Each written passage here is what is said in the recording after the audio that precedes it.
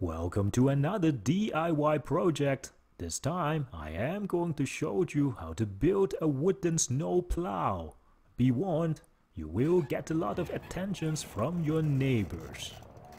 You need a vehicle with at least a class 3 back hitch because you are driving it backwards. It's good to have a backup camera.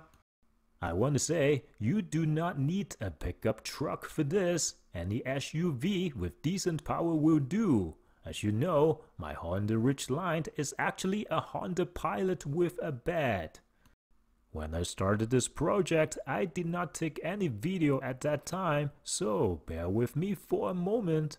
I got some pressure treated wood and a piece of plywood from the local hardware store. Then I got this rubber floor mat from Canadian Tire and cut it in half. This goes to the bottom of the plow so that it will not damage the driveway. I used 2x6 for the main support for the plow. That is going to attach to the 4x4 with carriage bolts. To make it look like a plow, there are two parts, one at the top and one at the bottom. I secure them using a metal plate and bolts.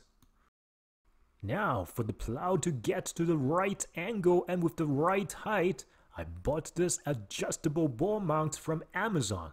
It's around $20 US or $35 Canadian. Because the hitch pin is 5/8 in size, you need to buy the drill bit for this.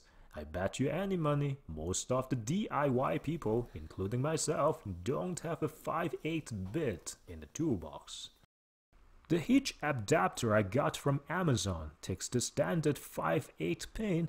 You need to drill a hole with the same size on the 2x4. As you see, I bought the 5/8 bolt just for that. If you use 1/2 inch carriage bolt, technically it will work, but it will have too much space in there. Not a good idea, honestly.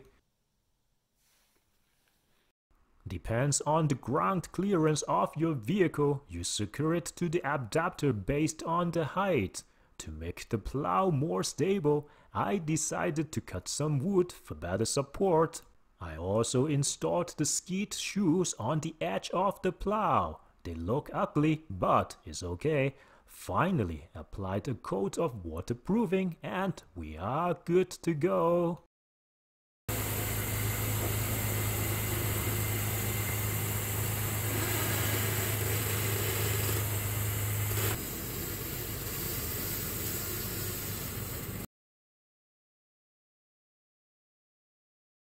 It worked pretty good for such a light snow.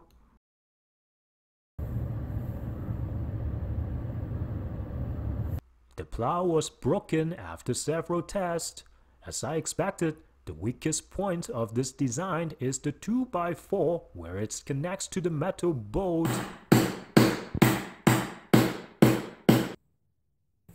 To fix this, I am removing the damaged 2x4 and replace with the new ones.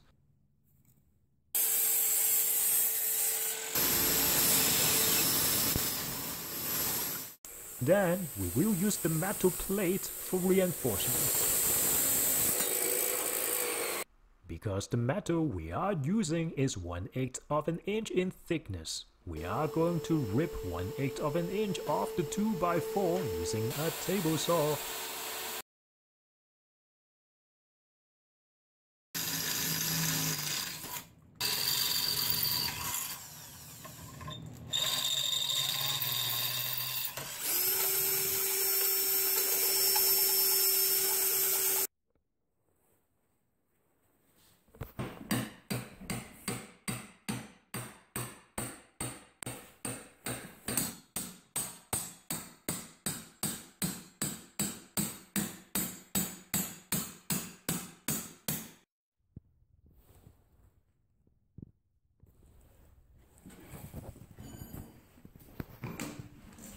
Alright, version 2.0 with metal plate reinforcement is completed. Now we are waiting for the snowstorm to come.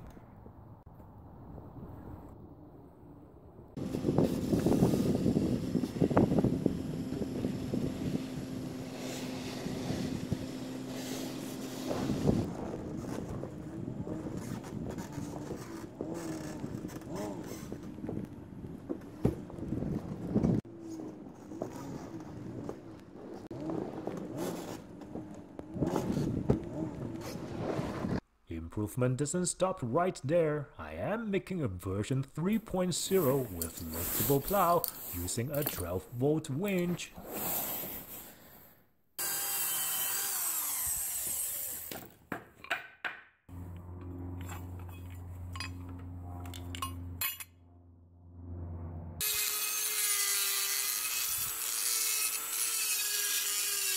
To pull this off, I need to do some welding, unfortunately. This Lincoln 140 makes it very easy for DIY people.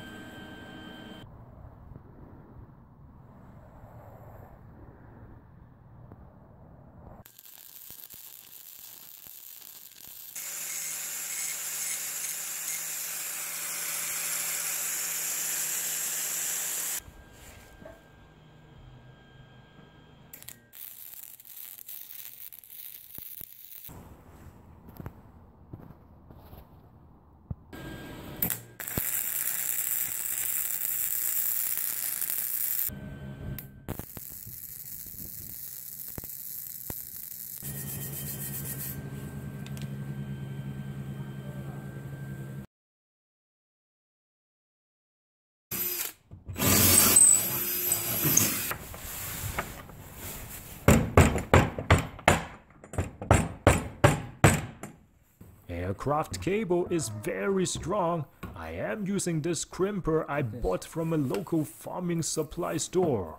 I am pretty sure you can find it on Amazon. Next, we are connecting to this lithium-ion battery booster. I have used this device to save a lot of people from dead batteries in the parking lot. To use this device on the winch, you have to manually override the device.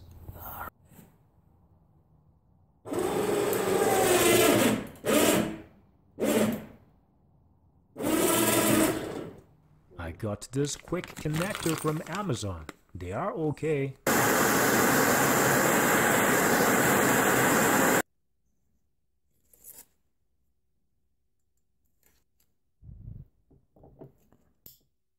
This is the complete system. I make every part removable for easy storage and, of course, to set it up.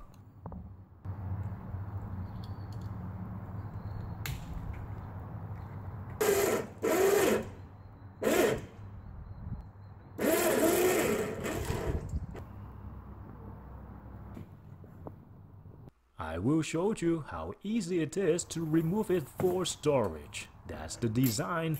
All you have to do is to pull the pin out and detach the winch. There are two of them you need to remove.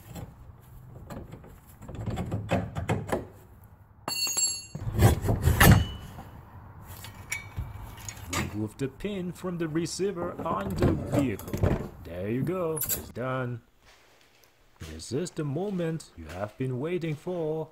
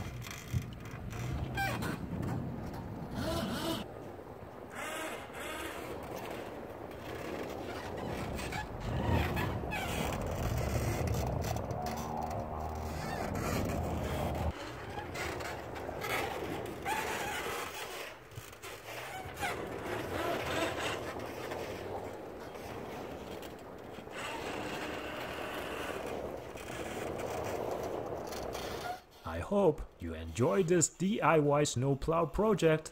My goal is to inspire you to build a better snowplow. If you loved this project, give it a thumbs up, and you may want to check out other videos on my channel. Remember to subscribe. Thanks for watching and see you next time.